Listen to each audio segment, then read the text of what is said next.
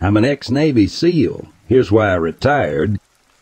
I was a Navy SEAL, BUD/S Class 237, and assigned to SEAL Team 10. I enlisted in the Navy after dropping out of college. I realized it just wasn't for me.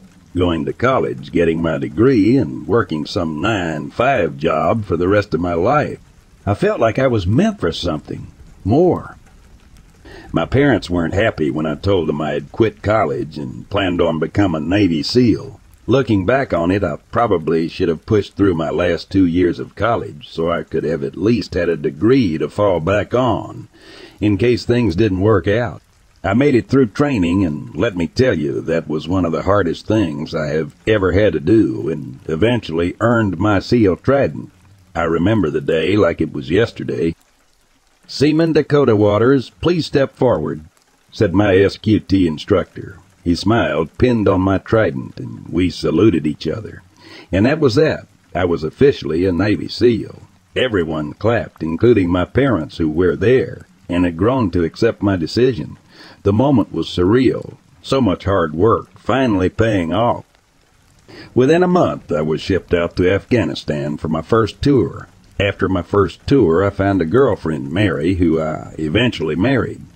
During my second tour, I was notified we had a little girl on the way. After 3 tours to all around the Middle East, I had eventually worked my way up to Chief Petty Officer. The guys on my squad, they were my brothers. I had spent more time with them than I did my own family, and we had been through hell together. One day, about 4 months after coming home from Iraq after our 3rd tour, me and some buddies from the team were kicking back by a bonfire at a ranch one of my buddies owned. We were having a good time, drinking beers, telling stories, laughing, and reminiscing. It was at that moment when I received a phone call. It was our commanding officer. I thought this was odd because our commanding officer, L.T. Shipley, never calls us unless it's extremely urgent. I told everyone to quiet down, and I put it on speaker. "Chief Petty Officer Waters, are you alone?" said Shipley on the other end of the line. No, I'm with the squad." "Why?" I replied. "Good. They need to hear this too," he replied. "In 1 week, you and your squad will be shipping out to Panama to conduct reconnaissance on illegal trade routes leading up through Central America and into the United States." We all looked at each other somewhat in shock. We had all just gotten back from deployment not 4 months ago, and now they are shipping us off to Panama. One of my teammates, Daniel, spoke up and said that can't be right. There are no known drug trafficking routes in southern Central America. They all start in Costa Rica.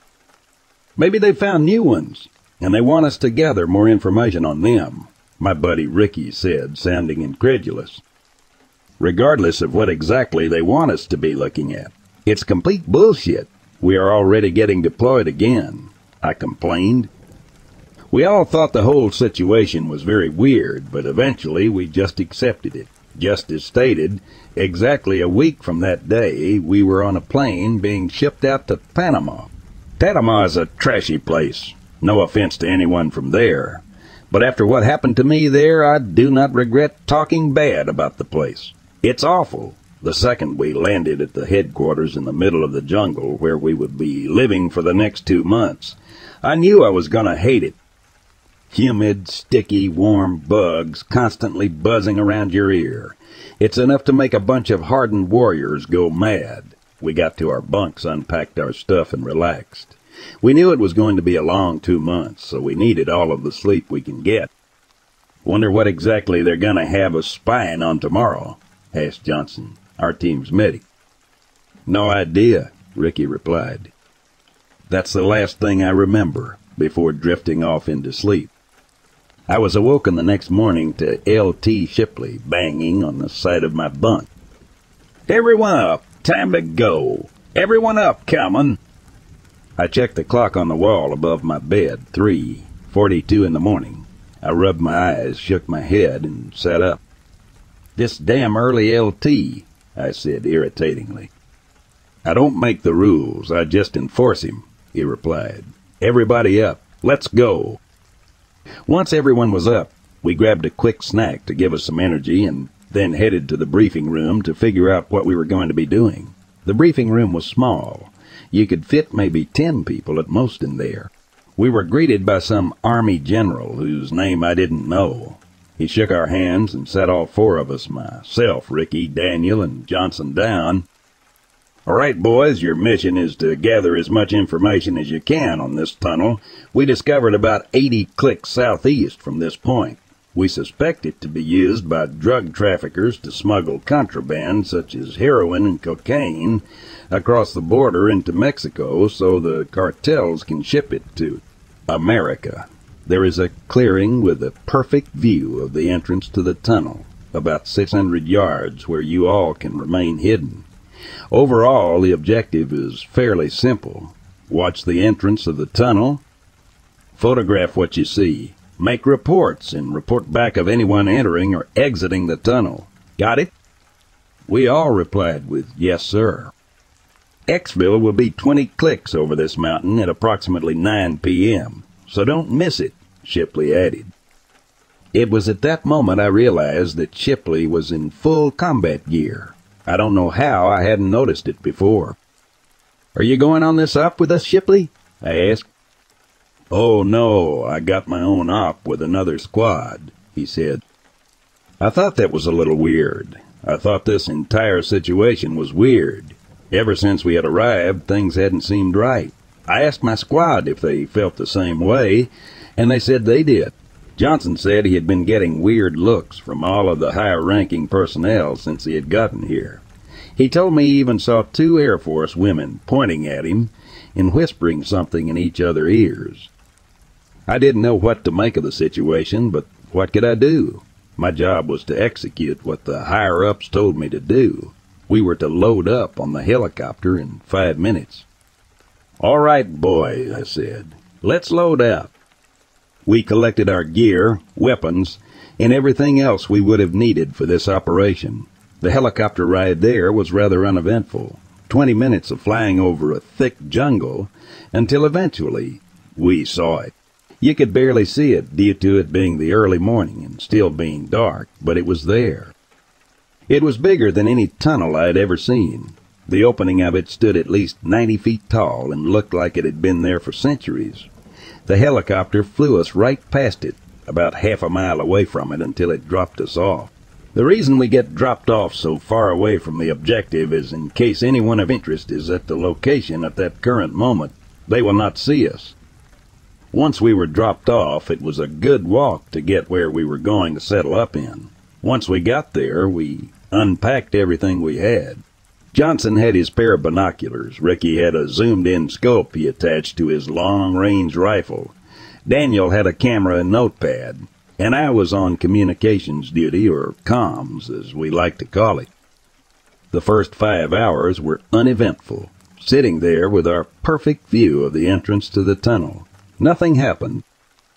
No one entered. No one left it. It was around 10:30 at this point, and the sun was up now. It was around this time when I told Ricky, Daniel, and Johnson that we should take sleeping schedules. 2 of us keep watch while the other 2 sleep, and we would switch every 3 hours. We were to wake the 2 sleepers up if anything eventful happened. Daniel and Johnson offered to take first watch while Ricky and I slept. I was fine with that idea. The Lord knew I needed some shut-eye. I rolled out my backpack for a pillow and slowly drifted off to sleep. Dakota, wake up. I was awoken to Johnson shaking me and yelling in my face. "Ho, what's going on?" I asked. I then looked around and noticed Daniel was missing. "Where the hell did Daniel go?" I asked. "The tunnel. He walked into the tunnel." "What do you mean he walked into the tunnel?" asked Ricky, who was awake at this point. "It was about an hour after you 2 had gone to sleep. He had been completely normal, but then he just got up and started walking towards the entrance. I tried to stop him, but he just kept walking. It was almost as if he was in some kind of trance," Johnson replied. "We got to go after him," I said. "We were given strict orders not to enter the tunnel," Johnson replied hesitantly. "That's our damn brother in there," "Let's go," Ricky said, grabbing his rifle and running towards the tunnel. Me and Johnson both grabbed our rifles and followed Ricky. As we got closer and closer to the tunnel, I began to make out more distinct features of it. It had stalagmites and stalactites, and it didn't go straight through the mountain. It went down into it. This wasn't a tunnel. This was a cave. "Wait," I said. "Look at this. I don't know any drug traffickers that would use this to smuggle cocaine." Ricky and Johnson both looked as baffled as I was. "What do we do?" asked Ricky. "We can't leave Daniel down there," I said. "Hope you guys like spelunking." We turned on the flashlights to our rifles and began our descent into the cave. The first few 100 feet had nothing in them, just dark tunnels. But about 500 feet in, we began noticing drawings on the walls. At first they were just normal caveman drawings, pictures of tigers and leopards from thousands of years ago. But as the drawings went on, they got more confusing. The leopards and tigers were soon replaced by violent scribbles, as if someone had gotten a piece of chalk and scrubbed the walls with it as hard and spastically as they could.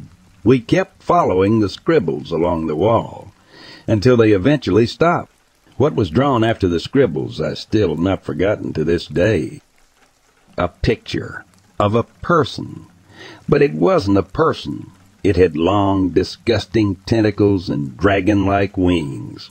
It had horns on its head with a long, lizard-like tail. But it wasn't so much the drawing of the creature that scared me. It was the drawings of the hundreds of people around it, bowing to it, worshipping it. The pictures then went on to show people giving human sacrifices to this creature. There were drawings of babies being burned alive and the burnt corpse being fed to it. It was disgusting. "What the F?" said Ricky. "Maybe it's a drawing of a deity thought to have been real by an ancient civilization," Johnson replied. It was at that moment we heard Daniel scream from deep within the cave. "That's Daniel!" I screamed.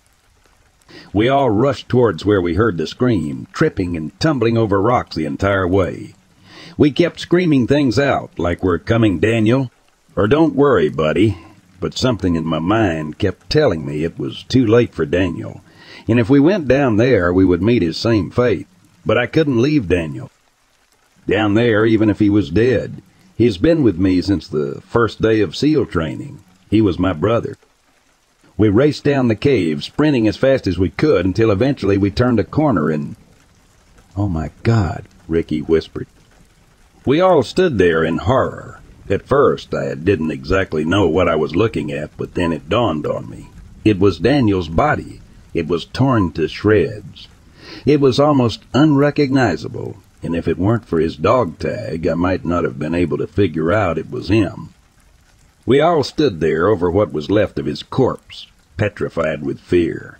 I was about to say something until we heard a loud crash coming from across the what I now realized was a massive dome-like room within the cave. We all turned to look to where we had heard the crash, and what we saw makes me regret ever joining the military in the first place.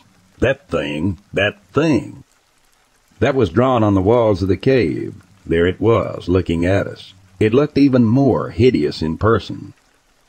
It was about 40 feet tall, jet black, save for dark, blood-colored eyes. It had jagged teeth with 10 long, squid-like tentacles protruding from its back. It had those black, dragon-like wings and a lizard-like tail, just like on the drawings.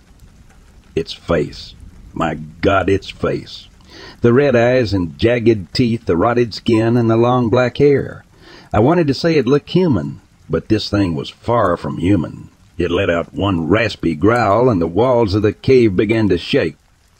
Then it got even worse. People, thousands of people wearing clothing made out of bones and cloth with face and body paint all over them, began closing in on us.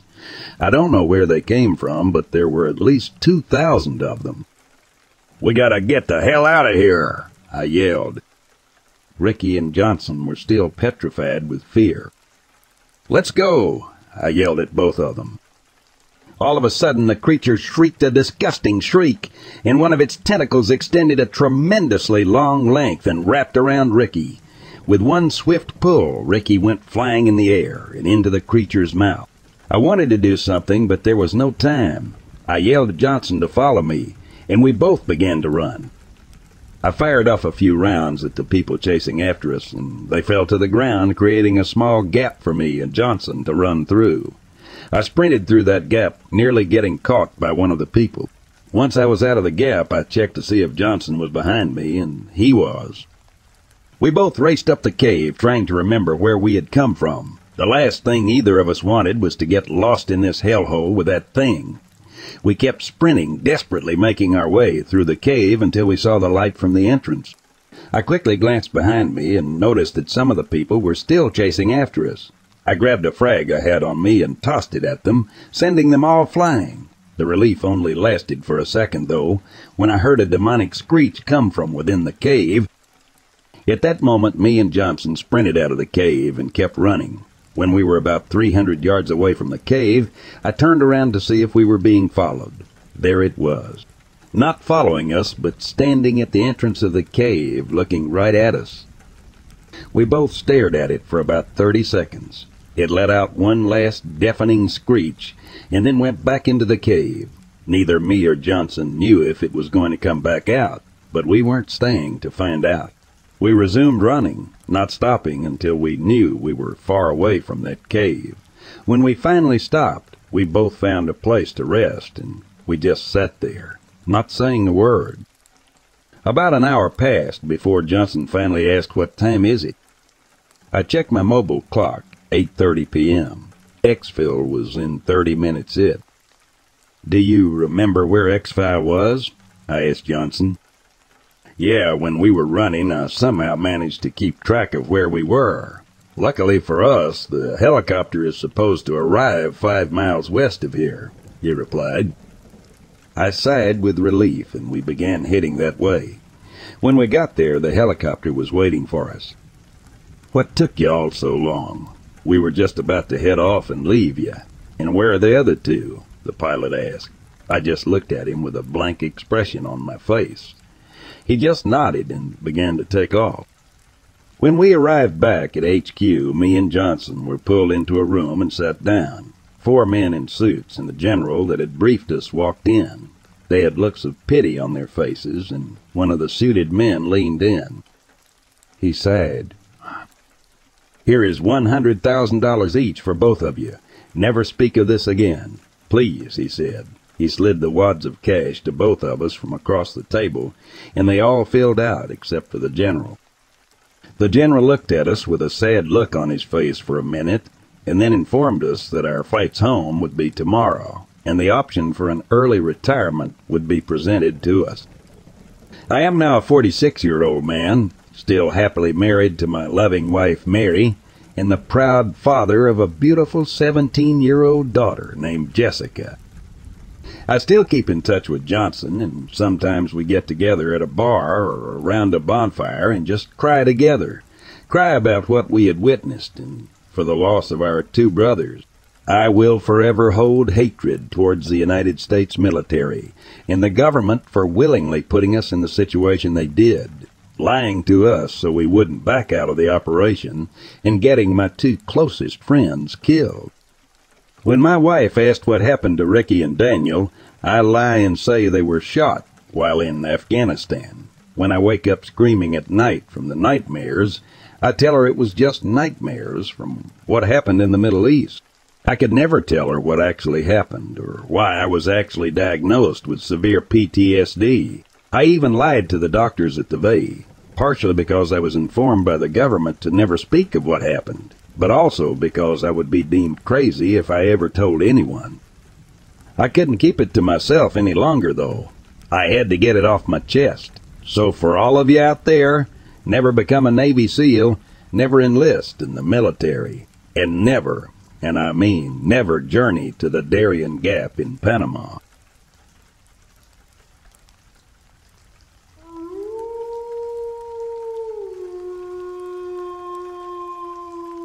My youngest brother sent me a text one day. He'd saved up $700 and wanted a computer. I told him I know a subreddit we can go to, but no. He's found a guy on Craigslist with a machine. Says it's like a 1,000 machine for $600. Want me to go with him to check it out? I can't. Schedule is packed. Guy basically says he can do a Skype call showing the PC working, and I can peek inside the guts from the video call, so I do that. It looks good. Very high-end computer, and everything is brand new with boxes for the components. I tell my little bro, who was 18, that it's all good if he can snatch it, go for it. Well, about 8 p.m., I get a Skype message from the Craigslist seller. I got your brother. I freeze. Blood runs cold, and for a solid 20 seconds it felt like hours. I started running through how I was going to find this mother and murder him with my bare hands for threatening to hurt my baby brother. Finally, he finishes typing his second message. He wanted to meet in Walmart parking lot. We met up, and I got out to shake his hand, and he just fainted. He's sitting in my SUV. He woke up once and just passed right back out. So I told my bro no, because I had work, but obviously this needed to be handled. So I go out. I get out of my car and instantly see why my brother basically shit his pants. This dude steps around the SUV and is like 9 feet tall, exaggerating, 7 foot and some change, and was so jacked I think he could beat up Gaston from Beauty and the Beast. I'm a little less paranoid than my brother, so I hold my hand out for a shake. We do so, and he puts a giant hand on my shoulder and points inside the side. I can see my little brother sitting in the far back seat with his knees on his chest, like a puppy during a thunderstorm. I chat with the guy. He literally just tried to meet my brother to sell the computer, but he actually fainted in terror. He scooped him up and put him in the back seat to rest. It actually happened. So I open the door and pop my head in. Little bro basically on the verge of tears. Explained the situation to him. He admits that he thought the Craigslist seller was going to beat him up, steal his $800, and possibly touch his bum inappropriately. I laugh, the seller laughs. I chat with the guy for a bit as my brother is loading the stuff into his car. The guy said he bought computer parts yearly when they went on sale and always sold them for a profit for himself, but at a pretty low cost since he slowly built them over the year.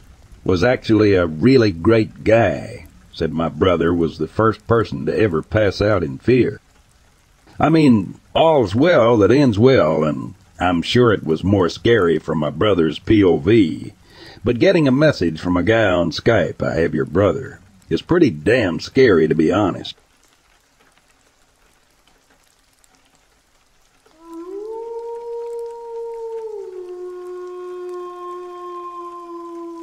It all began when I was very young. I was playing with my brother in the garden of our house when suddenly I witnessed a scene that seemed out of a different era. The 2 kids I saw were wearing clothes, unlike anyone our age, and the entire scene was in black and white. At the time, I decided to ignore what had just happened and went back to playing. Some years later, I began to hear, from time to time, some kind of voices. However, they didn't say anything meaningful. Once it even happened when I was home alone with my brother as we were going up the stairs. I asked him if he heard it, and he replied, "What?" I understood that he didn't. Nothing significant occurred until junior high. Once, while on the bus home, I saw a very fast-moving, bright white form that resembled a book. Some weeks later, while walking, I saw a bright white humanoid female form holding the same book from before. I saw her countless times afterward. Close to the end of junior high, while in bed but not sleeping, I witnessed a series of flashes. These showed me places and people I didn't know, including a plane resembling those from the early days of aviation, freshly out of the factory. Although the flashes were very fast, one lasted longer. I saw an old man standing in front of a building with marble columns. It felt like I was viewing the scene through a camera, and suddenly he smiled, as if he knew I was there. And then the flashes stopped. I didn't experience anything similar until university.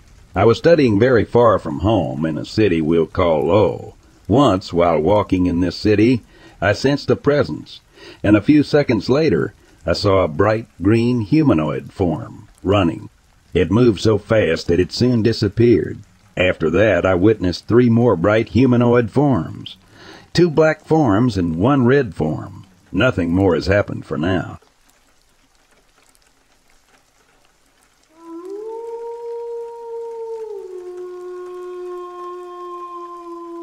Hey, hello, my girlfriend and I were driving along a forested road in northern Hampshire, United Kingdom, near Blackbush Airport, when I saw something running alongside the car in the woods, or grassy curb, staring at me. This happened yesterday at about 5 p.m. after the sun had set. It was a figure that was naked and about 4 feet tall with yellowish skin, sort of sickly or jaundiced. We were driving at about 50 miles per hour at the time, and the figure was keeping up with the car by running. Regarding identifiable features, the most notable feature was that the figure had large eyes that appeared to have 2 pupils per eye, one above the other, and it had a large grinning mouth. It vanished quite quickly after I saw it staring at me. Immediately after it disappeared, I started feeling nauseous, and this nausea has lingered into today. My girlfriend did not see it, but has also felt this nausea and unease. I don't believe it could have been my reflection, and I was not tired or otherwise mentally impaired at the time.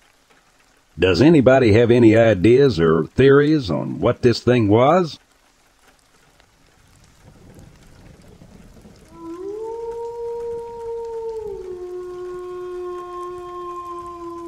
I've posted this before, but a guy I knew from college got a houseboy from Craigslist, trade rent for sex kind of deal.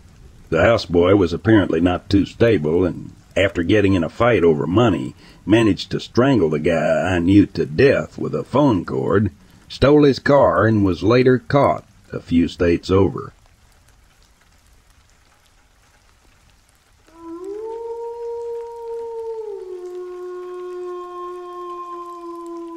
I still remember the last time I went hunting with my dad near my grandmother's old house. She had passed away a few years ago, and we inherited her property in the countryside. There was a straight-shot trail that led from her backyard to a cabin in the woods, where we used to spend the night sometimes. It was a cozy place with a fireplace, a kitchen, and a couple of beds. The cabin belonged to some distant relatives of ours who rarely visited it. One of the attractions of the cabin was the pond nearby where we could fish or swim. There was a small pier that had been built recently, and it looked like something out of a horror movie. It was made of wooden planks, and it creaked whenever we stepped on it. The water was murky and dark, and we never saw any fish in it. The pond, the cabin, the pier. They all gave us a creepy, unmistakable vibe. Even on the sunniest of days, it felt like something was wrong in that area. We ignored the feeling, though, and continued to go hunting there every once in a while. We enjoyed the thrill of tracking down deer, rabbits, or squirrels, and bringing them back to the cabin for dinner. We had a rifle, a shotgun, and a hunting knife, and we felt prepared for anything. That was until the day we saw it. It was a cold, cloudy day in late autumn. We'd been walking along the trail for a few hours, and we hadn't seen any signs of game. We decided to head back to the cabin and try again the next day. As we approached the pond, we heard a splash. We thought it might be a fish, or a frog, or maybe a beaver. We walked over to the pier and looked into the water. What we saw was not a fish or a frog or a beaver. It was a humanoid creature with pale, scaly skin, long, clawed limbs, and a mouth full of sharp teeth. It had yellow, glowing eyes and horns on its head. It looked like a wendigo, you know, from a Native American folklore. It was staring at us. We froze in shock and reached for our weapons. The creature lunged at us, and we fired. The bullets hit it, but it didn't seem to feel any pain. It dodged our shots and jumped out of the water. It landed on the pier and ran towards us. We backed away and tried to reload. The creature was faster, though, and it reached us before we could shoot again. It grabbed my dad by the arm and bit into his flesh. He screamed and dropped his rifle. I stabbed the creature with my knife, and it let go of my dad. It turned to me and snarled. I swung my knife again, but it dodged. It kicked me in the chest, and I fell to the ground. It was about to pounce on me when my dad picked up his rifle and tried to shot it in the head. The creature fell and ran. We got up, and seeing it ran, we were scared, so we did the same. Left our weapons, our backpacks, and our prey behind. We didn't care. We just wanted to get away from that place. We ran all the way to my grandmother's house and locked the doors. We called the police and told them what happened. They didn't believe us, of course. They thought we were drunk or high or crazy.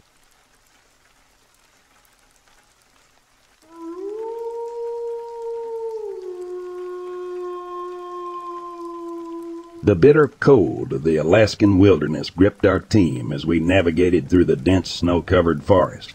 I, Matt, led a Navy SEAL team on a critical mission to rescue hostages from an unknown base rumored to be controlled by secret Russian police.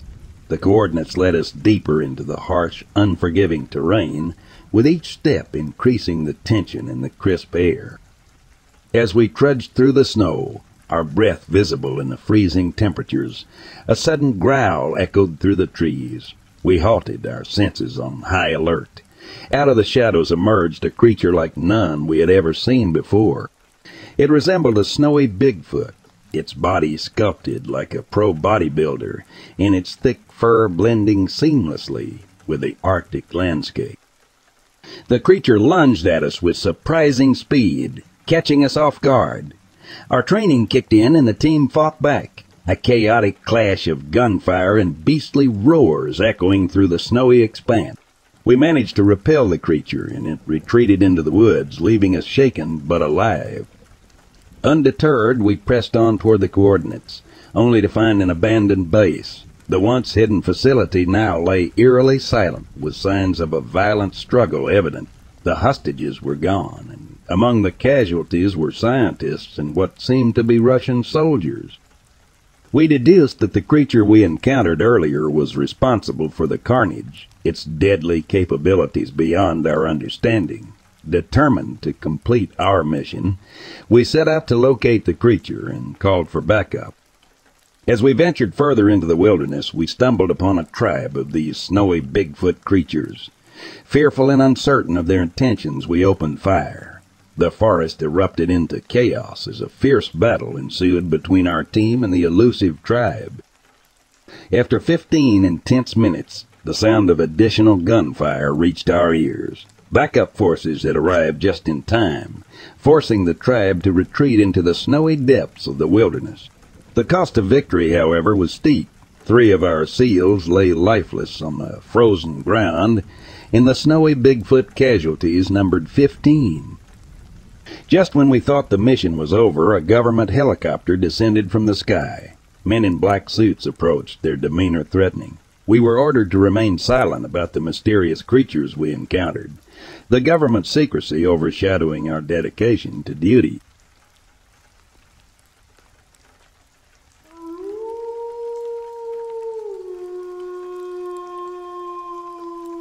I'm here in Charleston, West Virginia, but back in 2011, December 15, I was traveling through Point Pleasant for work on United State Route 35. It was about 3:30 in the morning, icy conditions. The roads were snow-covered, just your typical December early morning in West Virginia. I was going around this bend and this big figure appeared in the roadway. I couldn't see anything beyond it. It looked to be maybe 8 to 10 feet tall. It looked to have wings. I just stopped in the middle of the road. I couldn't go anywhere. I froze. Not only my vehicle was stopped, but I froze, and this figure, whatever it was, just stood there in the middle of the road, and I was there for, I don't know, a minute or 2 minutes. I don't know how long, but it seemed like forever, and it finally darted off into the woods. And I sat there for another few minutes trying to collect myself. I kept going around the bend, and about a mile up the road, a trailer had jackknifed. There were no other vehicles around. It looked like it just happened. Luckily, I was able to call emergency services and get them out on the scene. I just had this weird feeling about myself. Well, going back to 1967, December 15, there at the Silver Bridge, my great-grandfather actually went across the Silver Bridge like an hour or so before it collapsed in my great-grandma. I never had a chance to meet my great-grandfather, but my great-grandmother said that, he said after everything had happened. He had this weird feeling about himself going across that bridge, and as soon as he got to work. He worked at one of the factories out there at Point Pleasant, and he said that he just had this weird feeling about himself, and that's how I felt about what happened on December 15, 2011, so many years after the Silver Bridge collapse. I never really could tell what the creature was. I just know that it was a big dark figure, probably about 50 feet in front of me. It was in my headlights, and it was snowing. It was just me in the vehicle, and like I said, it was like 3 in the morning, or something like that. I mean, it was just, I don't know if it was warning me not to go right then, like whenever that trailer jackknifed. It was like it was just telling me, you need to stop, and I did.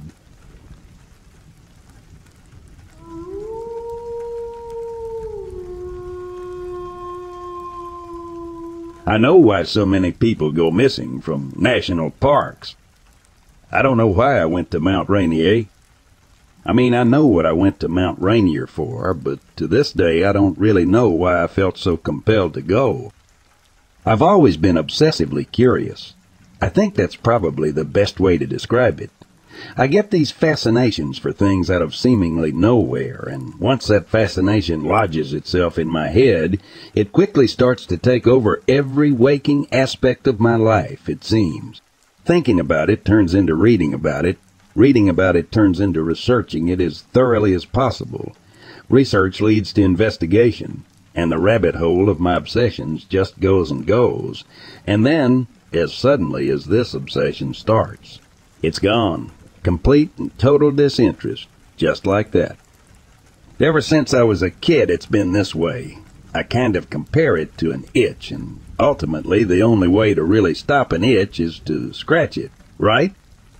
I remember laying on my couch on a rainy off day from work and scrolling through YouTube while I waited for the Domino's guy to drop off some buffalo wings when a strange title I'd never heard of came up and caught my eye.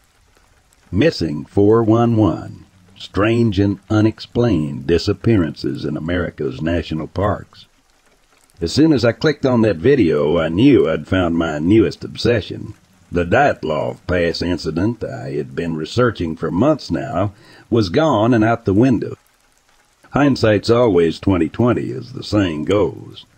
I had no idea that I was about to set an unchangeable course that led me to the horrifying reality I was soon to discover.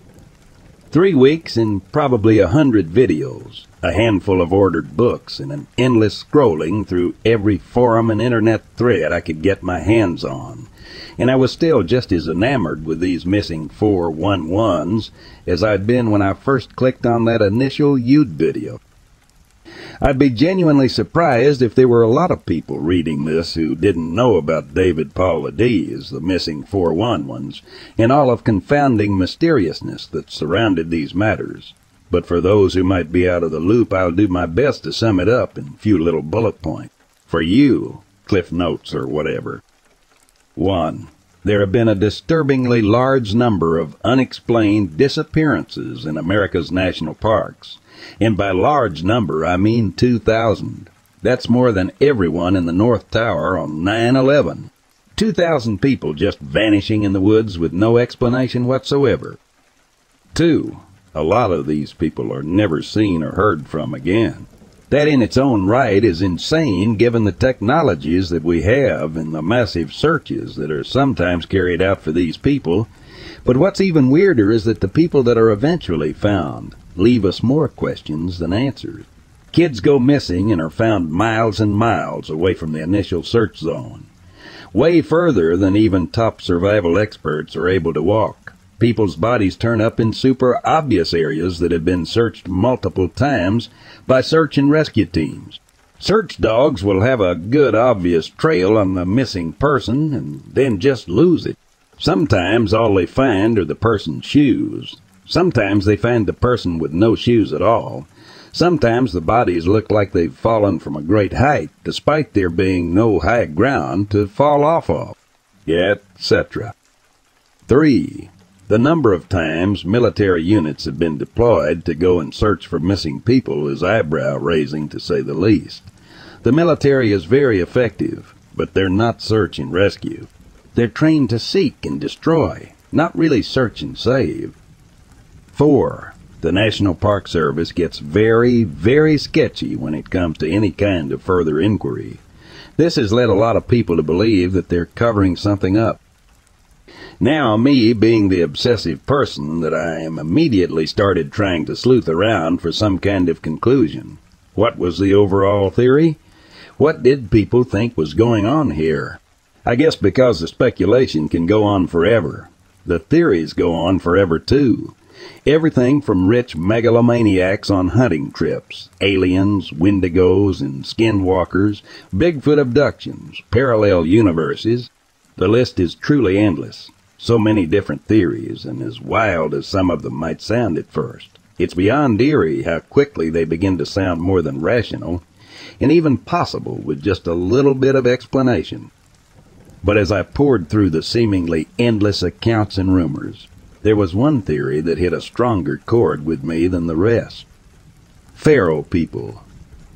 In a nutshell, the theory is that during the Great Depression, maybe even earlier, people took off with their families deep into these wilderness regions to live off the land and get away from the crippling poverty of the cities and towns during that time.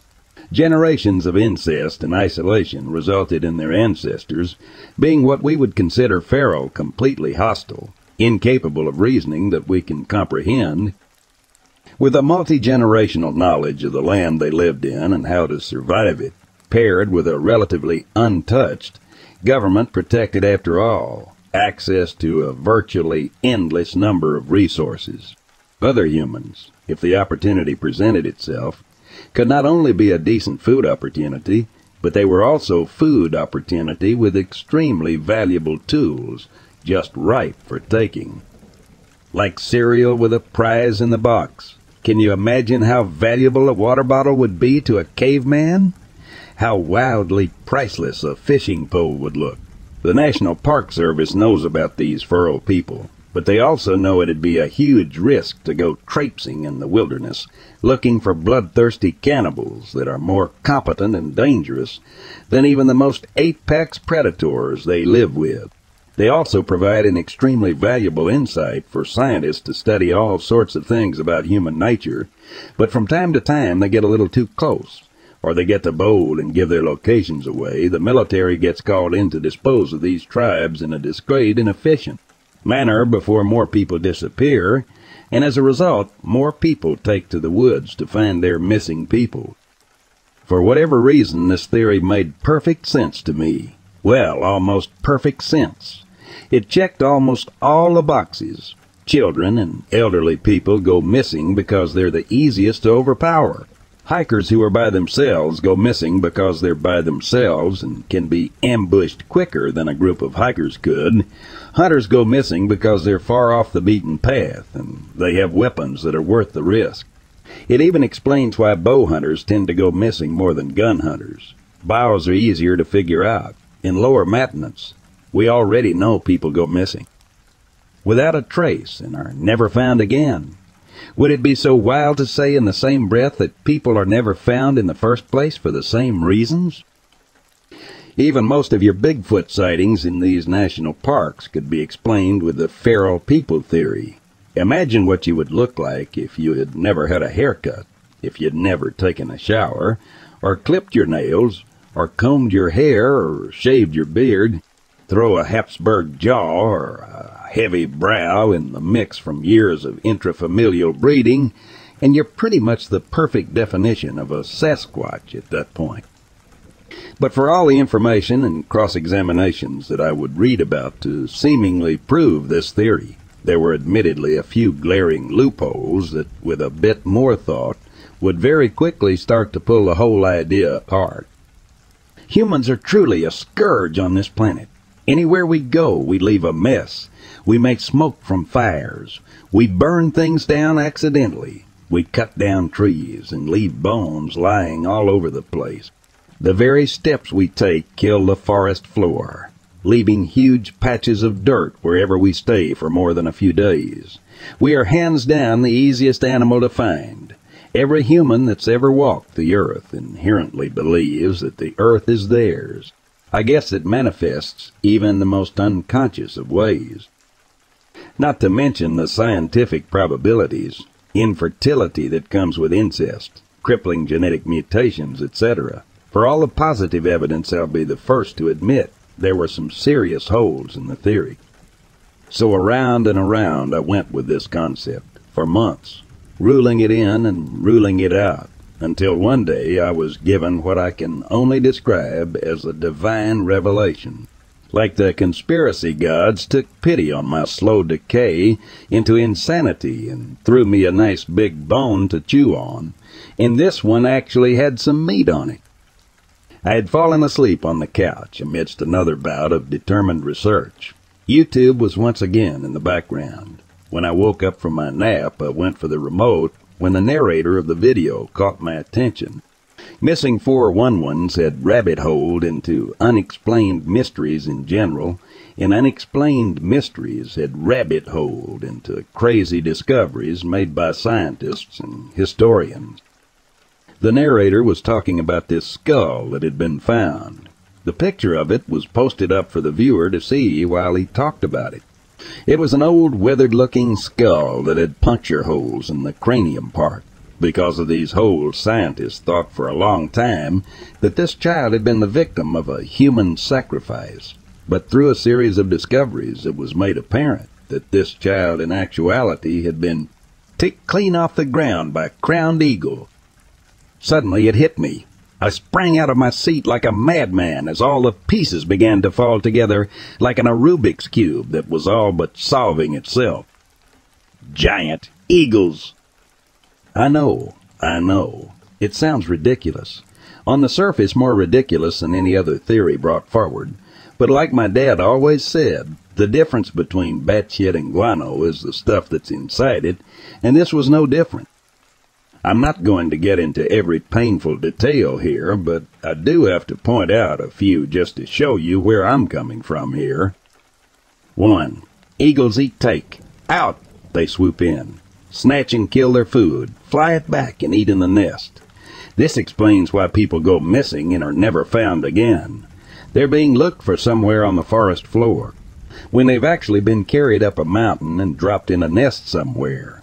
This also explains why the people who are found are way further out than they by all rights should be, and why so many seem to have fallen from a great height. The eagle takes someone who's a little too heavy, takes someone who doesn't die right away and squirms a bit too much, gets spooked or startled and needs to fly faster, and they drop their meal. 2. Eagles are ambush predators. They hang out on a perch, and as soon as they see a tasty snack, they swoop in, pin it down, kill it, then swoop back with their newly acquired meal to wherever it is they nest at. This explains why so many lone hikers go missing off a trail. Just like a hunter would babysit a game trail for deer, an eagle babysits a footpath for humans. And speaking of deer, 3. An eagle large enough to swoop up with a human would more than likely have a reliable food source of deer, and there are a crap ton of deer. In Yellowstone alone, there are over 2,000 mule deer running around, and that's just mule deer. And this is the very reason why hunters go missing. If you're out hunting a deer, then chances are you're wearing scents and making deer calls. In other words, you are actively trying to convince deer that you are in fact also a deer, but the same artificial smells and bleats that would attract a nice big 10-point would just as easily be a free food sign for a large bird of prey. 4. This also explains why so many times only aspects of the missing person have been found. Shoes, backpacks, cameras, hiking sticks, bows, etc. Eagles are smart creatures. They probably learned pretty quickly that there's a lot of stuff on these humans that aren't edible. Clothing can be torn through easily enough, but the thicker, more durable stuff gets ripped off and discarded. Like a deer's antlers. The feet are torn off by the ankles, and smaller animals eat whatever is left inside. Now, I know if you're reading this, you're probably thinking one glaring thing. Come on, St. Circa. You'd think someone would notice giant eagles flying around, but they have. That's why the National Park Service gets so shady when people try to investigate further.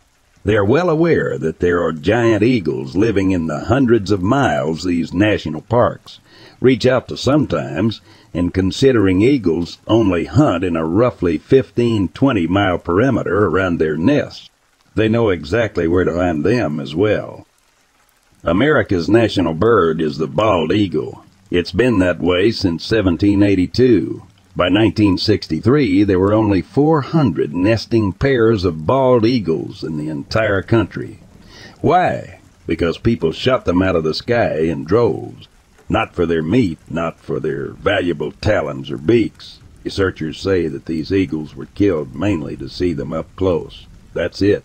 Do you think for half a second there wouldn't be 1,000 hillbillies with birdshots scouring the entire countryside the second it was discovered that there were giant eagles flying around? My best guess is that the National Park Service works in tandem with wildlife conservationist groups to keep these endangered animals as secret as possible. But you can't just let giant man-eating eagles at each other willy-nilly and fly around eating whatever they feel like. No one's going to go spend money to hang out at a natural park they'll be killed and eaten at. That'd be horrible for business. In comes the military. You see, it's not just the military that's sent out to find these missing people. It's one particularly small but highly effective section of the military, and that section is the Green Berets. Green Berets have a large set of skills, but two of their main purposes are special reconnaissance and unconventional warfare. And almost all their operations fall under the category of classified. In layman's terms, they specialize in finding things and reporting information on it, in killing things in very unique and creative ways. And then, of course, they're not allowed to talk about any of it. Total secrecy. You think these guys get called out because Tiny Tim got turned around in the woods? Bullshit. The government can't even send a real hazmat team to Palestine, Ohio, when a chemical fire radiates the entire town. No, they go out there when park rangers suspect Tiny Tim got turned into a giant eagle's lunch, and they need the best of it. Best to identify if that is indeed the case and take it down or dispose of it properly if it is, and keep their mouths shut about it afterwards. They get sent out when scientists speculate that the giant eagle population has grown too high and is risking compromise. The Green Berets go out and depopulate a bit, keep the population under control, and keep their mouths shut about it afterwards. They get sent out when one dies so they can collect the body for research and keep their mouths shut about it afterward. I was absolutely sure of it, but even after this certainty cemented itself into everything else, I knew to be true. A new dangerous itch began to invade the back of my mind. You can't just know that a house is haunted. You have to actually see the ghost, don't you? I fought it for longer than I thought possible, but within 7 months of watching that first video, I found myself driving to Mount Rainier. I had to complete the experiment. I had to be sure that I was sure, that I was sure. How's that song go? The old 80s one. Blinded with science. Took forever to plan the trip. I'd already been spending weeks studying things about eagles, but now I had to reorient and study how to spot eagles when they hunted, how to watch them without spooking them, etc. But after 4 deep diving months, I had my plan and everything I needed to carry it out. I chose Mount Rainier for 2 reasons. The first being it was close. The second being that there have been an unusual number of disappearances not only on the mountain itself, but in the entirety of the national park that surrounded it, even by national park standards. In the small hours of the morning, as the sun was just beginning to rise, I took off down the trail and began looking for the perfect spot to set up my blind. See, normal eagles hang out in big trees or on the sides of cliffs, but my hypothesis was that a giant eagle would probably be hanging out in crevices against cliffs. When something it could eat walked into its radar, it would swoop out and ambush it. About 4 hours into my trip, I found a spot I thought was ideal. A small hilltop with trees, but not too many trees. At the bottom of the hill to my left, a large cliff wall could be seen. To the right was relatively flat land with enough space in between for a large bird to fly through unhindered. And so I waited and waited and waited. For 3 days I sat in that bind, watching the deer, eating cold misses and trying my hardest not to doze off. At the beginning of day 4, however, it would all change. I was just considering leaving. When you're alone in a ramshackle tent, it doesn't take long for your mind to convince you of what an idiot you are. Giant eagles? Come on, St. Circa, look at all the time you've wasted. Why can't you get hooked on something productive? As a big 10-point stepped out of the brush into the area just in front of me, I watched it with a sort of boredom. Deer are cool the first time you see one, but this had to have been the 100th deer in 3 days that I'd seen. And at the end of the day, they're just horses with antlers. They mosey, they eat, they poop and leave. I guess in my boredom, I didn't really notice how quiet the forest had gotten. The deer did, though. It stopped mid-bite and perked its head up, locked rigidly into place with a big mess of grass hanging out of its mouth. And that's when it happened. It was so fast my mind hardly had time to process it. One moment the deer was standing there, and the next it was pinned to the ground. I sat there wide-eyed and in shock from the hidden barrier of my blind. Standing over this thing was the largest animal I'd ever seen. Its huge wingspan seemed to stretch endlessly. It had to have been 40 feet from end to end. The forest floor was shaded almost completely as its outstretched wings blotted the sun from the sky. Even without the wings, it was almost too large to comprehend.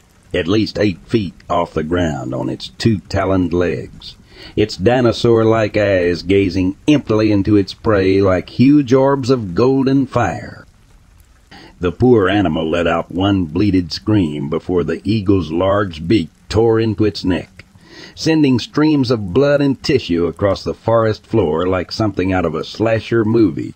I could hear bones crunching violently even from the distance I was at.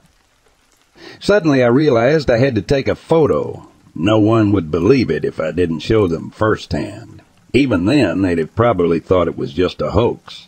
Green screens and giant Photoshop, all that shit. I raised the lens of my camera towards the creature with shaking hands and snapped a shot. Huge, huge mistake. As soon as the camera made that stupid little fluttering sound, the eagle's head snapped instantly in my direction, its lifeless eyes staring with pure instinct straight through the camouflage of my structure. It saw me. Before I could react, there was a sharp blast of wind. In less than a moment, the entire blind was ripped off of its stakes and thrown into the woods around me. As I recovered and looked around, panic-stricken, I could see the horrible thing tearing into the remnants of the plastic structure some 15 or 20 feet in front of me, trying to find me inside of it. With everything I could muster, I took off in the direction of my car. I've never ran so fast in my life. It took a long time to get back to my car, and the few times I stopped to try and catch my breath or dry heave I was all but sure would result in me being another missing 4-1-1 on Mount Rainier. After what felt like days of almost endless running, I made it back to my car, exhausted and frightened for my life. As I sat in the driver's seat hyperventilating from exhaustion and weeping from fear, I couldn't wrap my mind around what I'd just witnessed or how I was still here to think about it. The only thing I could think about was getting the hell as far away from Mount Rainier as possible. As I made the long drive home and my thoughts began to somewhat return to me, I concluded that the eagle must have gotten itself trapped in the blind just long enough for me to get away. It was either that or the deer it had killed had way more meat than I did, and it was already dead. I guess it'd be pointless to chase a smaller prey. Eagles are wicked smart, after all. I tried to contact several authorities afterwards, but surprise, surprise, no one believed it. You know, sir, eagles are a lot bigger than people initially think they are. Are you sure you weren't using any illegal substances?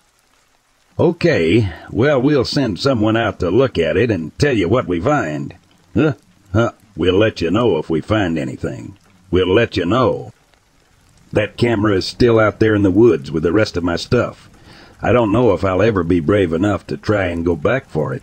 Maybe someone will find it and the truth will be that much harder to dismiss. For now, I only have you guys to tell.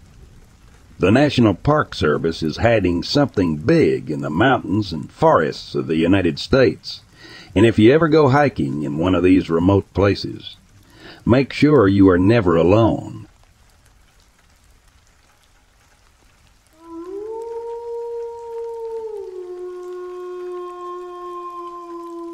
I grew up in very rural Arkansas. Once stayed in a tent in the backyard with a friend when we were about 12 camping.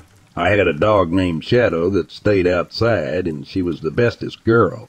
My backyard butted up against hundreds of acres of woods, so coyotes and bobcats were pretty common, but never came onto the property because of Shadow.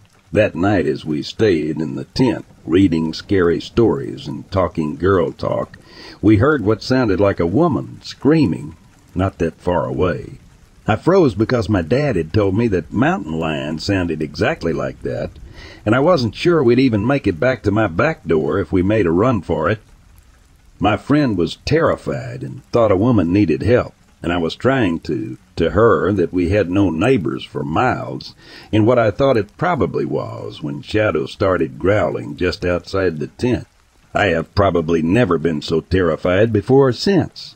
She started barking and moving away from the tent in one direction. And that's when my dad threw open the back door and did one of those high-pitched dad whistles and ran towards the tent yelling us to get out, gun in hand. We ended up sleeping inside that night. A few weeks later, when we were headed down to the gravel mine for target practice, a massive pit in the ground about a mile away from our home, and we saw a mountain lion on the other side, and Dad murmured to me that it must be my friend. It was massive and terrifying and beautiful, and I haven't ever seen another in person.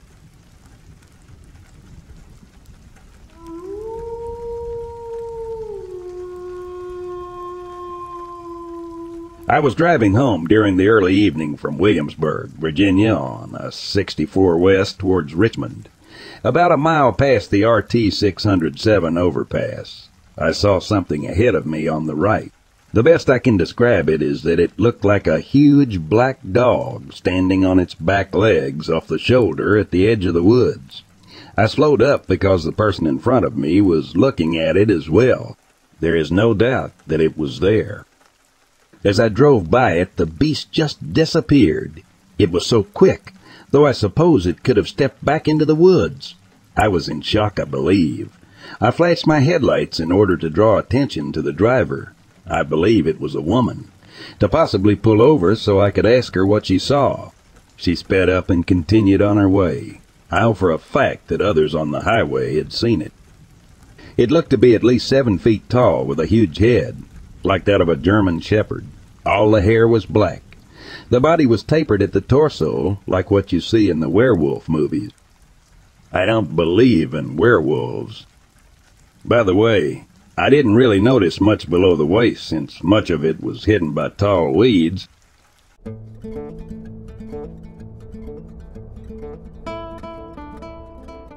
My girlfriend, her father, and I were parked on the bank of the Chattahoochee River.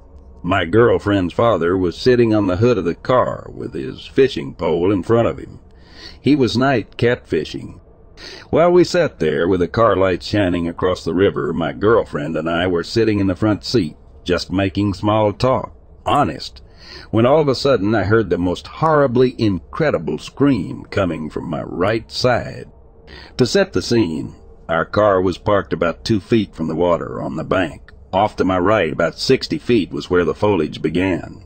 Very swampy, very thick, and very hard to walk through. About 40 feet further up the bank, which can't be seen from our car because of the foliage, is a huge oak tree. I'd have to guess that the tree had about a 15-foot circumference. Massive. About 10 feet up the tree is a huge branch that went about 20 feet out over the river. My friends and I would climb the tree and jump or dive into the river, at least once every couple of weeks or so. During one occasion, there were about 9 of us standing on this branch attempting to make it move. We barely made it do anything, let alone shake. Anyway, back to the car. As I heard the scream, my body instantly went into what I think was shock. As I turned to my right slowly, with all my hair standing straight up, we heard the next sound. Pachoo, choo. My feeble attempt to describe the sound of that huge branch I mentioned earlier that was shaking due to something gigantic jumping off it into the water.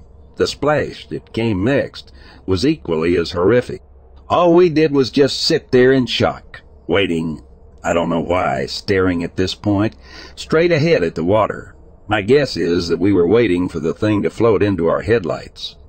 We waited, and then all of a sudden an object, black long, I would guess at least 9-10 feet, floated into our headlights and stopped.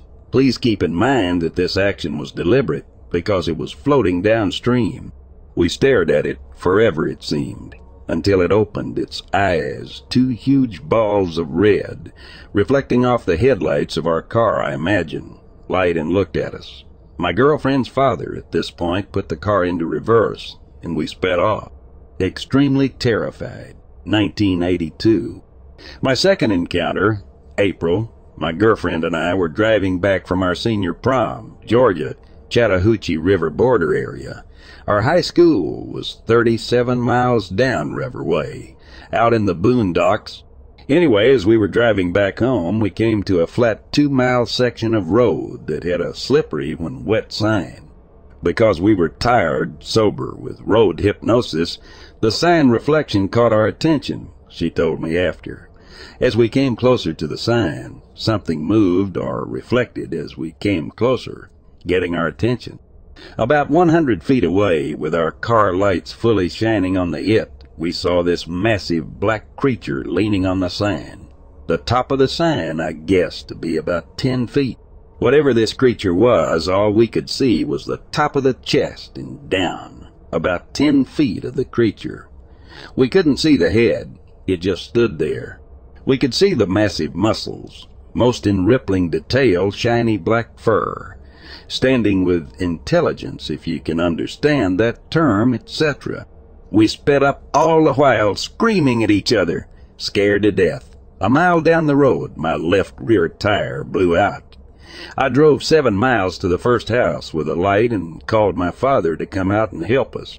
While at this home, we talked with a few of the people that were there. They were having a party. We were told a couple of stories about a missing hunter, animals found gutted or with their head missing, a lot of strange screams in the night, etc.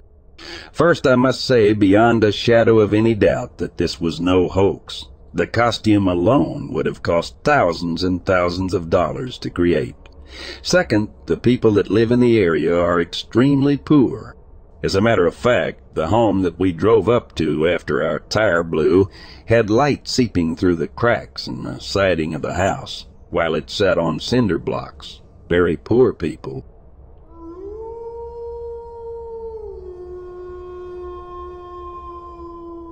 I'd been a park ranger for over a decade, and I had seen my fair share of strange occurrences in the woods. But nothing could have prepared me for what I encountered on that fateful day. I was patrolling the deep woods, as I often did, when I came across a family of hikers. They were clearly distressed, and I could see the fear in their eyes. They told me that they had been attacked by a creature with glowing eyes and razor-sharp claws. At first I was skeptical. But as I looked at their injuries, I realized that something truly terrible had happened to them. I knew that I had to find this creature, whatever it was, and put an end to its reign of terror. I followed the hiker's trail, and soon enough I heard rustling in the bushes. I reached for my flashlight and pointed it in the direction of the sound. That's when I saw it. The creature was unlike anything I had ever seen before. It stood on two legs, with glowing eyes that seemed to pierce my soul. Its claws were razor sharp, and its teeth were like needles. It let out a bone-chilling growl and charged towards me. I had never been so terrified in my life. I tried to back away, but the creature was too fast. It tackled me, and I felt its sharp claws tear through my flesh. I struggled to break free, but it was too strong. Finally, the creature released me and ran off into the woods. I was shaken, but I knew that I couldn't let it get away. I got up and ran after it, determined to catch it. But the woods were dark and twisted, and I soon lost sight of the creature. I searched for hours, but it was nowhere to be found. Eventually, I had to give up and make my way back to the ranger station. As I sat there nursing my wounds, I realized that I had never encountered anything like this before. It was a creature unlike anything in our known world, and it was out there, somewhere, waiting for its next victim.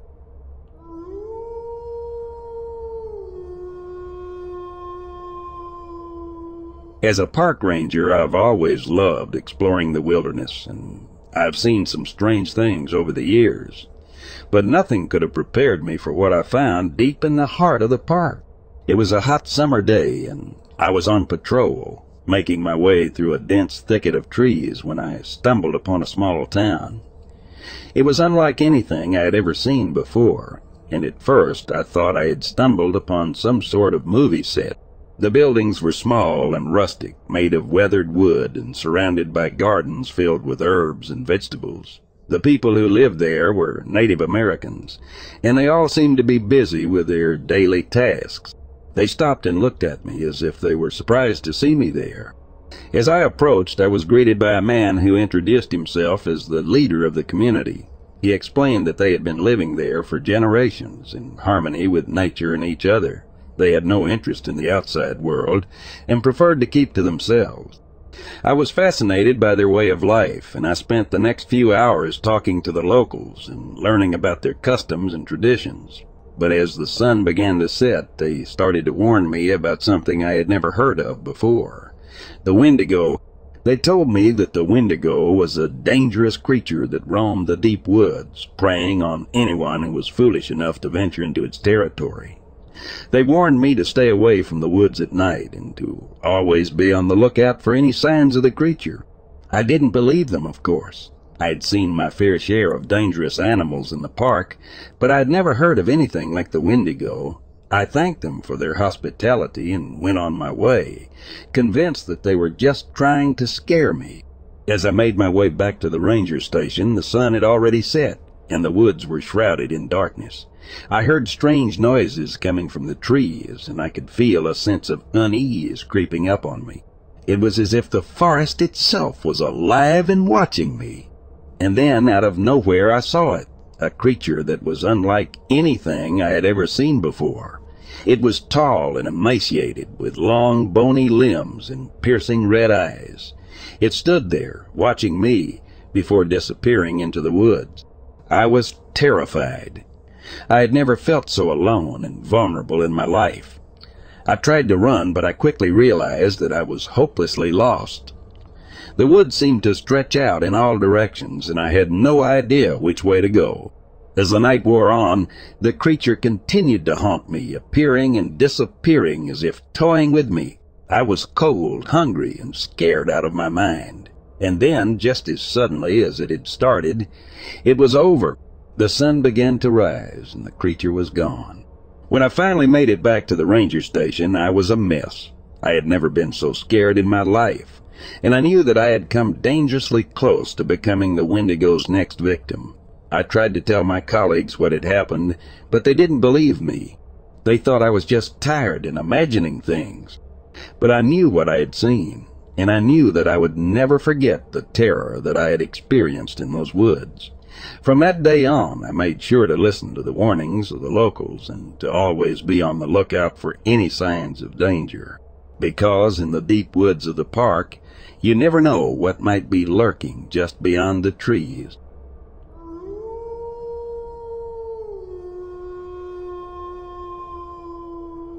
Yellowstone National Park is a breathtaking wonderland of geysers, hot springs, and majestic wildlife.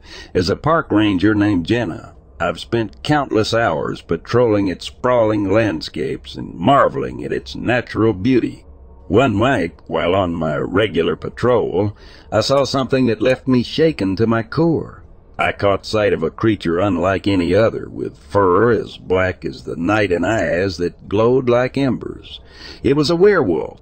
The werewolf was massive, towering over me on two legs with sharp claws that glittered in the moonlight.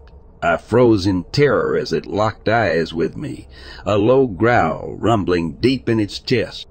Despite my fear, I knew that I had to follow the creature to try and figure out what it was doing in the park. I trailed it through the wilderness, careful to keep my distance as it moved deeper into the forest. But as I tried to get closer, I stumbled and lost my footing, causing the werewolf to hear me and sprint away. I tried to follow, but soon lost sight of it in the darkness. When I reported the sighting to my supervisor, he dismissed it as a figment of my imagination. I was devastated that no one believed me despite knowing what I had seen. For weeks after the encounter, I felt like I was being watched, like the werewolf was still out there, lurking in the shadows. And even though I knew that it was unlikely, I couldn't shake the feeling that I wasn't alone in the wilderness. As the weeks went on, I found myself becoming more and more paranoid. Every rustle in the bushes, every howl in the distance sent shivers down my spine. I couldn't shake the feeling that the werewolf was still out there, waiting for its chance to strike. One night, while on patrol, I heard a faint howling in the distance. It was the same howling I had heard on the night of my encounter. I knew that I had to investigate. I followed the howling to a remote section of the park where I found a pack of wolves, but among them I caught sight of the werewolf once again. This time I was prepared. I had brought a camera with me to document the creature's existence, and I was able to capture a clear image of it. As I turned to leave, I fell and the camera broke. Wolves heard me, and they started running in my direction. I stand up and run to my truck. Once left, I just sighed and told myself that I'm not paid enough to witness this crap.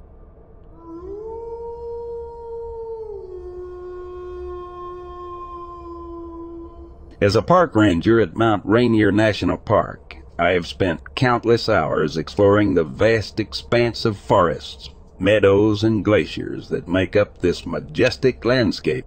Towering over everything is the imposing Mount Rainier, its snow-capped peak visible for miles around. It is a place of great natural beauty, but also of danger and mystery. One night I received a call on my radio from a lost camper. He was disoriented and couldn't find his way back to his campsite. I set out to help him, my flashlight guiding me through the darkness. But as I got closer to his location, I began to feel a sense of unease. The woods were unnaturally quiet, and I couldn't shake the feeling that something was watching me. When I finally found the camper, he was sitting in a small clearing, his eyes fixed on something in the distance. I asked him what was wrong, but he didn't answer. I followed his gaze and saw a figure in the darkness, just beyond the tree line. It was tall and thin, with unnaturally long limbs and a distorted face. It moved with an unnatural grace, and I knew that this was no ordinary creature. I grabbed the camper and tried to run, but the creature was faster. It pursued us through the woods, its elongated fingers reaching out to grab us. We stumbled and fell, but somehow managed to stay one step ahead of it. Finally, we reached the safety of my ranger station, but the memory of that night still haunts me. I know that something sinister lurks in the woods of Mount Rainier National Park, and I fear that one day it will come for me again.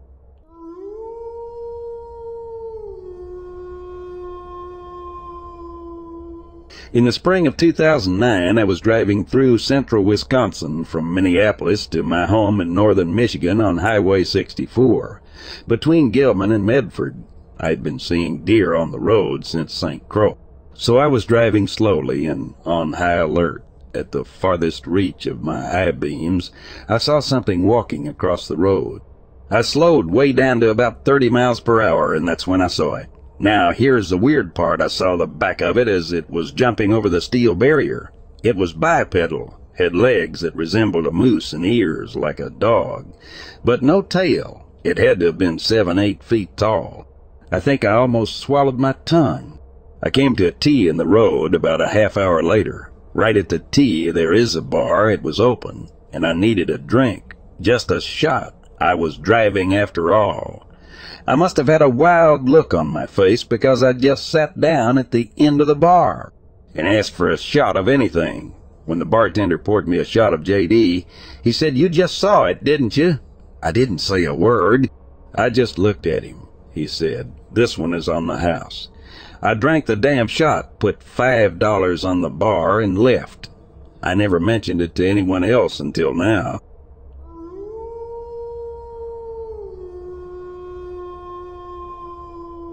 So let me start my story by giving you a little background. I grew up and live in West Texas. There's not much in the way of forests here unless you count the massive groves of mesquite trees that are very easy to get lost. And yes, I have, more than once. With that said, my story has nothing to do with even being near the woods or even outside of town. I grew up in a small town of less than 2,000 people. Rural but still well-defined city limits, and the streets are pretty well lit at night, so neighborhood kids, my brother, and myself would often play until well past sundown. I should mention that my favorite game to play was Monster, which was basically freeze tag, except you got to pretend you were a monster. I always chose Goatman. I know you're thinking that I'm going to see the Goatman whilst playing Monster and blah blah. Yeah. No, I only knew about the Goatman because my parents had some friends who lived out in Bumble of nowhere in the country, and it was a pretty big deal to everyone who lived out there. It was mostly just the two spooky tales of drunk rednecks trying to scare my brother and myself, and we laughed at more than anything. Anyways, that's mostly a coincidence. As I stated before, everything I'm about to write about happened well within the city limits on a Sunday night in July. There was this guy named Kelly who lived in a really crappy single-wide trailer. Think like the FEMA trailers. But this was in the early 90s, and was known for basically being the creepiest person in our neighborhood. He was tall with curly brown hair that stuck close to his head, and he wore thick Buddy Holly-looking glasses. Now, there were numerous legends in our neighborhood about haunted houses and a hobo with a butcher knife, etc. But you could have written a book of short stories about the creepy stuff people had allegedly seen this guy do. People said that he dug around in the dumpsters at night, and that people had seen him digging up worms in their alley, examining them, and then proceeding to eat them or put them in his pockets for later. A friend of mine's mom even said that one evening, as it got dark, she saw him walk out into the road where someone had run over a kitten and then put it down the front of his pants and walk back into his house. The fact that the adults were in on this legend made it the most realistic and scare of them all. Apparently, he once had an older brother named Bo, who was mentally handicapped and lived with Kelly, but I never saw him because everyone said that he just disappeared. He had an old green bike under the carport that supposedly never moved again. Now, even at the age of 5, I would like to think I was a bit rational, but I still spread rumors just like everyone else. I practically preached the one about the hobo with a butcher knife. However, I never talked about Kelly because I was legitimately scared of him. The reason why is that one night, when another boy and myself were playing alone, my brother was a bit older and was allowed to sleep over elsewhere, and had the back gate of our yard open, and were transitioning back and forth between the backyard and the alley. At one point, my friend Alex made a grunting noise. He asked me why I'd made that noise, seeing as it had nothing to do with playing our game, and I sort of shrugged it off, thinking that he was just messing with me. Besides, I was eager to get back to playing, and it was pretty dim. We had only been playing for maybe 30 minutes or so, this way before we heard something make a loud metallic thud in the dumpster. We had just walked back into the backyard, and so we quickly ran to the gate and peeked out into the alley. Limping across the overgrown lot behind our house, we could see a figure moving. I immediately got what I now know as the uncanny valley feeling, even my 5-year-old brain having trouble registering the jerky, claymation-like movements. Alex, on the other hand, thought he was hardcore or something because he shouted, "Hey!" in a very short, commanding tone. "Hey!" he yelled again. The figure spun around almost off balance and began walking back in the exact same jerking motion. Alex had a flashlight around his neck that his mom made him wear at night, and he twisted the lid to shine it at the figure. I still remember it fairly clear. It was definitely Kelly. He stopped when the light came on, and he was about 20 feet from us or so. His hands looked distorted and small, like normal at the biceps, but they began tapering and getting smaller after the elbow. They were drawn up close to his chest, almost like the way a chicken's wings hug their body. He was wearing flannel shirt that looked several sizes too small, and the sleeves were rolled up just past his elbow. The shirt was unbuttoned, and you could clearly see multiple teats. His face looked the way it would if it was mashed up against a window, particularly his nose, which was without a doubt a pig snout with 2 large nostrils. We just stood there, frozen with our mouths open for what felt like 10 minutes. It couldn't have been more than 1. "Yeah, Kelly half," whooped, half squealed. Alex and I took off, leaving the back gate open. I ran in my house, and he didn't stop, so I assume he kept running until he got to his. Needless to say, my parents thought I was being hyped up and panicking because we were playing in the dark alone. But guys, I swear to God that as I sat on the toilet that night before bed, the bathroom window faced the backyard. I heard sniffing at the window, loud sniffing and almost a HRM sound hidden behind the curtain. For the rest of our time in that house, 1 more year, I had anxiety every time I was in that bathroom at night. Kelly stayed more reclusive than usual after that, and nobody in our circle of friends believed us. The only other time I saw him again was one day when he was working on his roof. His trailer was 2 lots away or so, and I was in the alley taking out the cat litter box with my brother. He was standing on his roof, looking down at it as if thinking about what he should do when he visibly sniffed the air and glanced in our direction before hurrying down his ladder and going back inside. So I asked then, "What was he?" He wasn't Native American as far as I know, pale with curly hair, but after learning about skinwalkers, what with the strange speech patterns and the fact that he was doing God knows what in our dumpster and waiting for us to go away so he could run and hide, what the hell was he? I may write some more about our neighborhood in that area, since there were some really strange people.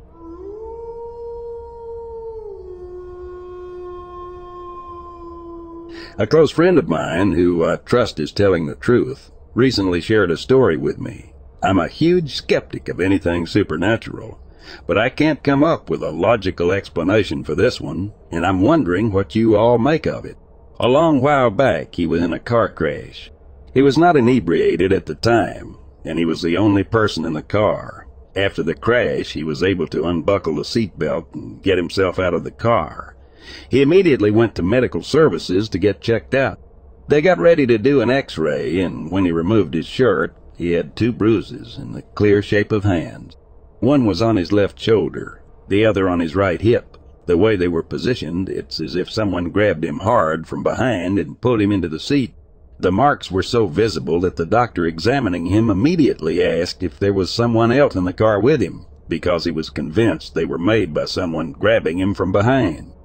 At the time, my friend was very religious and explained it as a religious miracle, saving him in that crash. Since then, he's been disillusioned from the church, but still cites this as one of his primary pieces of evidence that something supernatural could be out there. But he has an open mind. I got his permission to post this, and he's curious what you have to offer as a possible explanation. Any ideas?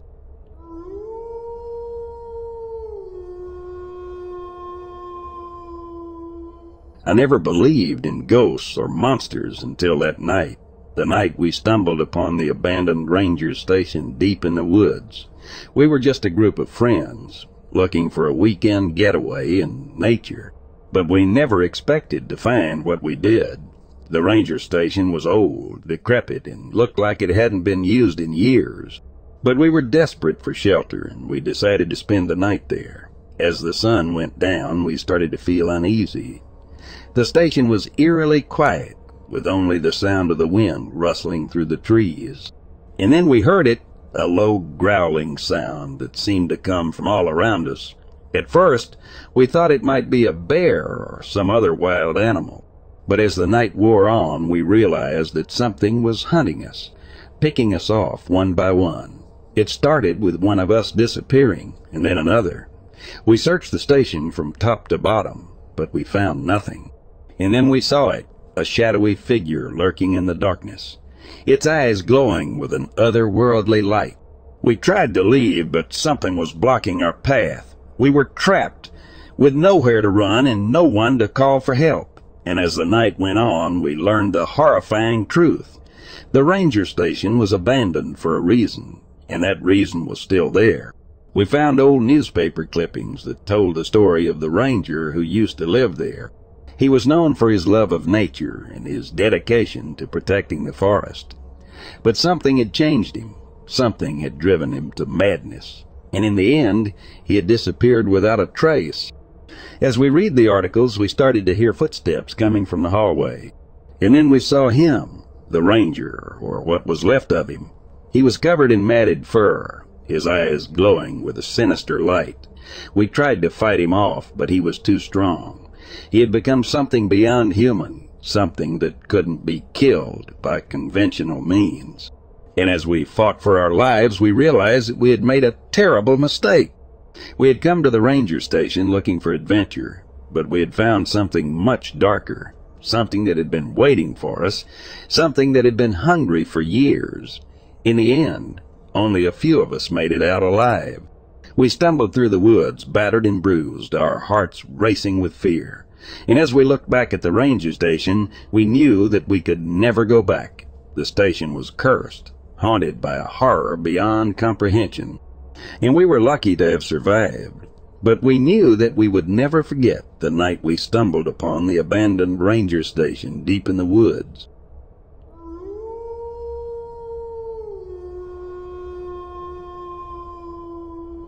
I was born in 1968.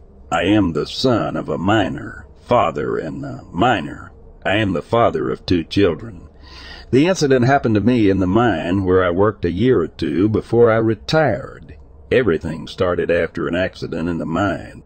That day I went to the workplace as usual. In the morning, after having breakfast in the canteen of the workplace, I got into the cage to go 260 meters underground. When I say cage, I mean an elevator. We mine workers preferred to call it a cage instead of an elevator because it was a simple device that worked with a large crane rather than an elevator. Anyway, I went down to the mine. After working until the end of the shift, I started walking towards the bottom of the shaft.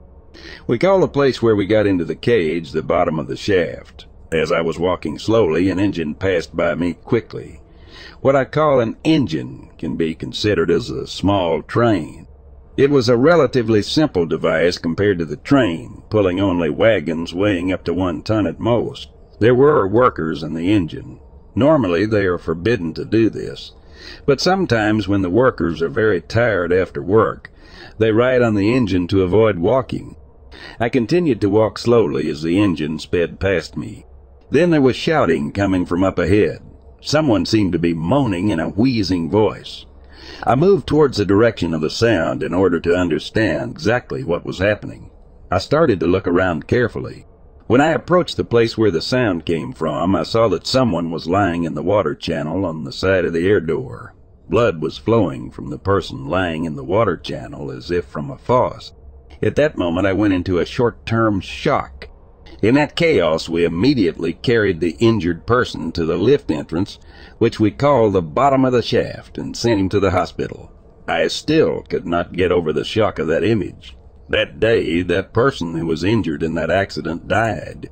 This incident affected me deeply. My psychology turned upside down. According to what I learned later, the accident happened as follows. While the workers were traveling with the engine, the air door did not open. Since the engine was also fast, the engine hit the door with great violence. The worker who was caught between the engine and the door was crushed badly during this impact. In the days following this incident, when I passed through that gate, it always seemed to me as if someone was still lying in the water channel. I couldn't pass through there by myself. Since the hearth was not sufficiently lit, it was always very dark inside the hearth. It was only illuminated by fluorescent lamps, which were very sparsely placed in certain parts of the hearth. Because of the effect of this incident, I was completely disenchanted with work. I didn't feel like going to work at all, but I had to. Anyway, one day when I was at work again, I was the last one left at the end of work in the area of the mine where I was working. When I looked around, everyone had left. I sat down somewhere. Such a weight fell on me that it seemed like a lifetime to go from there to the lift area, which the workers called the bottom of the shaft. I said to myself, I'll rest a little where I'm sitting, and then I'll go. My eyes closed for a while. I was between sleep and wakefulness. I saw a man approaching me from ahead, holding a lamp in his hand. There is no work left at the stove at this hour. I guess he stayed later like me, I said to myself. That light that was approaching me suddenly disappeared. Oh my God, where did this man go? I said to myself. Then I thought, let me sit for 1 or 2 more minutes. Maybe the man who just disappeared will come back and we can go to the lift together. Then my eyes closed again. I don't know how much time passed. Suddenly I woke up with a very severe slap. But what a slap! I thought my neck was broken. I immediately recovered and looked around me. There was no one. It was impossible for someone to hit me and run away. For this reason, I started running towards the lift in fear and panic. That day, I didn't tell anyone about what had happened. 1 or 2 weeks later, I was the last one again. This time, I hurried up and went straight to the lift entrance. As I sat down and waited for the lift to arrive, I noticed that something jet black was coming towards me. It had a hand lamp and a hard hat, but neither of them was lit. It was slowly approaching me. I called out from afar, Master, what's wrong? Did the lamp malfunction? He didn't answer. Instead, it kept coming towards me slowly. I felt a strong sense of fear that I didn't know why. I wanted to get up and leave. I even wanted to run away, but I was paralyzed. I couldn't move. Although he was very close to me, I couldn't see his face or body clearly. It was as if the man coming towards me was not a tangible substance, but a shadow, a silhouette. Don't ever sleep on the hearth again, he said to me. I could feel the man's speech not in my ears, but in my brain.